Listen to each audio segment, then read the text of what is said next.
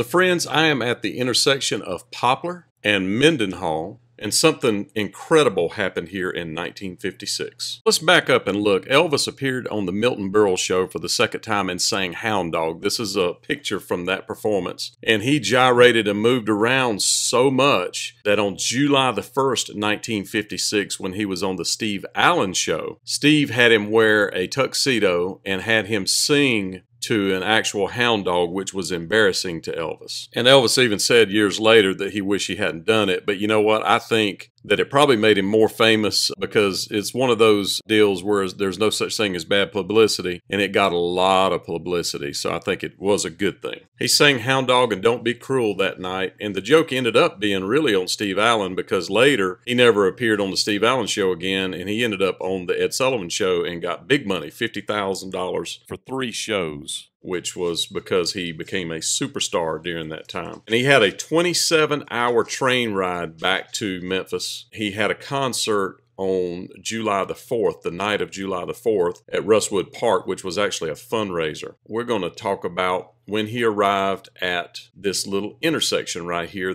And there's photographs of him getting off the train, and he actually walked right across in that area right there. This road was not here, by the way, if you'll see from the overheads, as we'll talk about later. I'll show you the overhead shots. But this is the intersection that happened at. This road was not here at that time. But he got off and walked from the train, and the photographer happened to be on the train, took shots of him. And they're iconic. A lot of people have tried to figure out where this happened at. I did a lot of research myself, and there's the eye bank that's there now. And Priscilla actually had a wedding shower up at the top of the eye bank. So this is the little intersection, and I'm going to prove to you that it happened indeed at this intersection right here. I'm going to show you Belmont Grill, which was called by a different name at the time, and the Town and Country Barbershop was right there. In this photograph, you'll see the Town and Country Barbershop over his head. That was right there where the First Tennessee Bank is. You'll see the gas station. That right there is Mendenhall Road, which is directly across the street right there. And it's been widened, and they removed the gas station that is right there. So where those vehicles are sitting, where that white car just came through, is where that gas station would have been. Where the tree is obscuring is actually that restaurant, that grill right there that you see.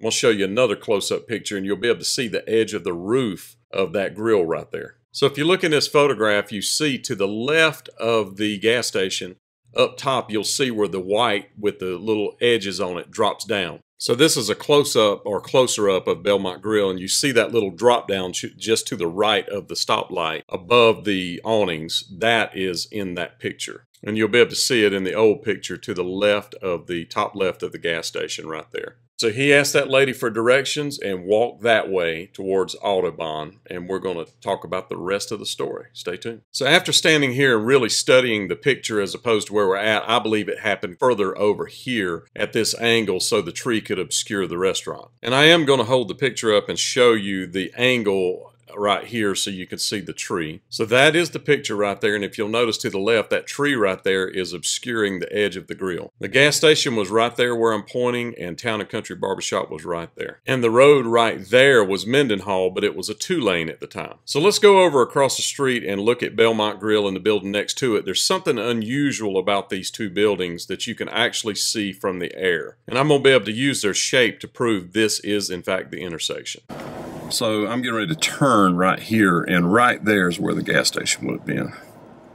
And we're trying to line up these poles. It's possible that telephone pole is in the picture, or even this short one right here, but you got to consider that was 62 years ago. That was a long time ago. A lot of things change. But luckily, these two buildings are still here, and I'm going to show you where they line up. But we're going to stop and look at those two buildings, and I'm going to show you as I mentioned, something very odd about both of these buildings that's going to prove that this is indeed the spot. Okay, so we're at the buildings across the street, and I'm going to walk up and show you something very interesting about these two buildings that make them very unique. If you look closely at the building, you will notice that it is not straight. The bricks are straight right here, but the building is skewed to the left. They are parallelograms. The fronts are straight, front and back together. The sides are not straight. So both of them are at an angle off to the left-hand side. They're both skewed to the left, including the Belmont Grill. If you look down there, you see they're both very much turned to the left-hand side. And you can actually see this from the air in the overheads. This particular overhead that I'm getting ready to show is 1956. And you'll notice that you can see them both skewed to the left, and the gas station is still there on the corner. That's before Mendenhall was widened. The gas station would have been right here, and the Town and Country would have been there. Elvis would have got off the train over there on that side and would have walked right down that sidewalk heading to Audubon. All the way to Audubon, friends, he actually walked. What if he had a cell phone? Somebody could have come and picked him up. So friends, first let's establish where we're at. If you see this intersection, the South Mendenhall Road was not there when Elvis got off, and I'll show you the overhead picture here in just a moment, and you'll see that there's no road right there through the field south. And you can actually still see the tree that he walked by. I'm going to zoom in on the tree. So you can see right there, that is the tree that was obscuring the restaurant at the time. And it's been a restaurant this whole time, and you can see to the left of the intersection, those two buildings are still there, and they're showing that they're a parallelogram. You can see that they're kind of at a little bit of an angle, not real good. And over to the far right, you see the I-Bank Tower, so that kind of gives you perspective of where you're at. Now, this is Poplar at the crossroad of South Mendenhall. You see to the left of Mendenhall is Joseph Bianchi's gas station, which was 4972, which is now gone. Louis' Grill, which is now Belmont Grill, is 4970. And then 4966 at that time was Adler's department store. Now look on the other side of Mendenhall, you see Duke and Fowler Auto Garage Repair. Now in the next excerpt from the phone book, I'm going to show you that a lot of things changed in a very short period of time. The excerpt that you saw before was 1954. This excerpt is from 1959. The issue is a lot of the main 57, 58, 56, 55 are all missing from the archives. So sometime between the time that Elvis went by this in 1956 and 1959, the gas station disappeared, the car repair shop went away, and the barber shop moved from down the street, which was at a beauty shop, into the building that the auto repair shop was in. The Adler's department store became vacant. So a lot of things happened between 56 and 59 when the 59 book came out, which would have been in 58. So during that 2 or 3 year period, all these things changed, and I would assume that that's when they widened Mendenhall Road, and they also went straight across, as you can see in this overhead. So the gas station is gone. This particular overhead had to happen later because this is 1963, because now you see that Town and Country Barbershop building is missing on the right-hand corner. So that last overhead was 1963. This is 2018 or 2017. You could see that the building that was built in 1963, where they tore down Town and Country with the parking lot and the building is all still there. It's a First Tennessee Bank now. Belmont Grill is still there, and its Memphis Home Theater is in the old Adler department store. They've got a tobacco store on the other corner that I actually walked in, and he said that Elvis never did business there because he did business with the tobacco store in Whitehaven, but Jerry Lee Lewis did business here even today, modern day. He's actually come in there recently when I talked to that gentleman. So this is what that intersection looks like now. And you could see they've widened Poplar. Mendenhall is very wide and it goes through. It's quite a busy intersection right there. The I-Bank and all that is to the right. And this is East Memphis, kind of an affluent area. Dr. Nick lives real close to here. Red West lived close to here, as well as George Klein. The graveyard that Red and Dr. Nick and Sam Phillips and all of them are in is real close to here. And Sam actually lived on Mendenhall Road until he passed away. After he made a lot of money, he actually lived there until he passed away. So a lot of things are right around in here. All right, so I've got this set to go from where we're at right here at South Mendenhall and Poplar. You can see it's at the intersection. It is 2.2 miles or 6 minutes driving time from here. So let's retrace those steps, friends, so we could see what Elvis did. Now, the story is that he went down this road right here and crossed over through a field. So let's see if we can find that field. And he also didn't know which way home. He asked somebody. We're going to check it out. Stay tuned.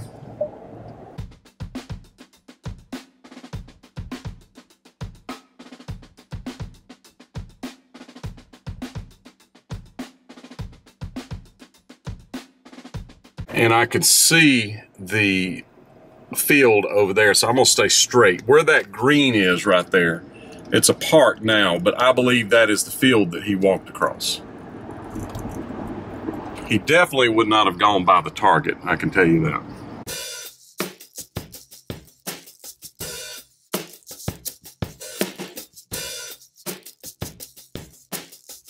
So friends, I stopped to send the glory up, and you can see that just at the very moment that I stop, it starts sprinkling, which is an issue. The glory is not waterproof, and I don't have a GU, which is a glory umbrella, in the truck. I've got one on order. So clearly this is not the exact path. Nobody really knows the exact path, but he walked down Poplar, crossed over, walked through the park, which I couldn't get the blue line to go through the park diagonally, then to Audubon. I can't stand the rain on my window. Oh, I believe he crossed over right there, friends, right here to Audubon. And he came down this street, down this sidewalk, when it was speed bumpless. At one time, Audubon was speed bumpless. I don't know if you see the irony of speed bumps on the Audubon. I do.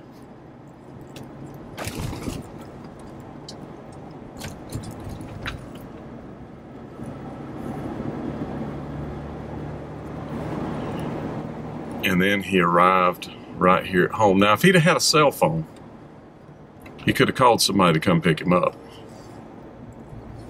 But he arrived right there. Indeed, he did. Back then, these trees were saplings.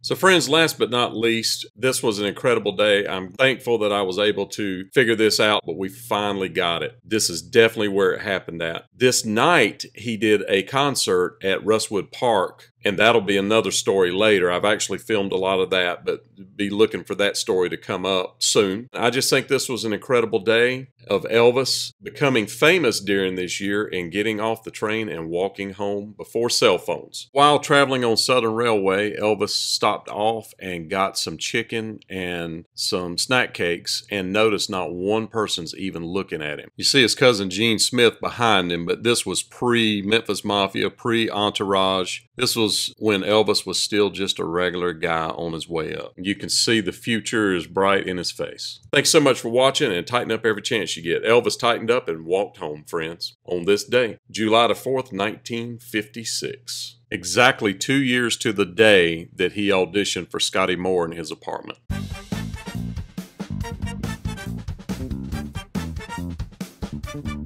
And if you're new to this channel, Adventures of the Spa Guy, I have more than 600 Elvis videos. And don't forget to check out my sidekick, Globetrotting with Trey. He has over 150.